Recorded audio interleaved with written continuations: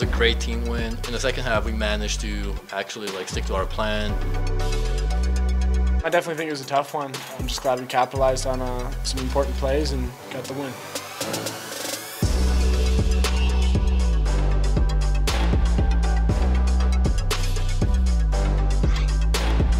At the end of the day, they found a way to get the necessary stops when they needed to, made some big winning plays, and then just found a way down the stretch to get stops.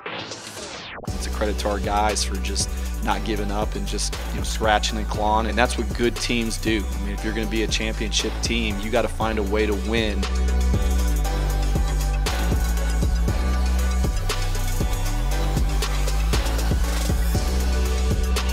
I think it was just my teammates finding me open shots. For me, it was just trying to be aggressive where I could, but knowing when to stop and not get out of control.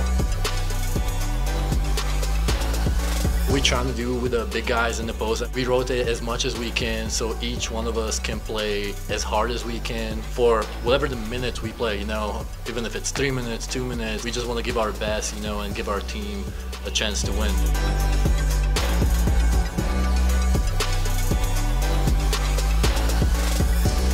I didn't even mention to our guys that we had 20 wins. I mean, at the end of the day, our goal as a program is not 20 wins. Our goal at the end of the day is to, try to win the Big Sky Conference and win the Big Sky Conference tournament.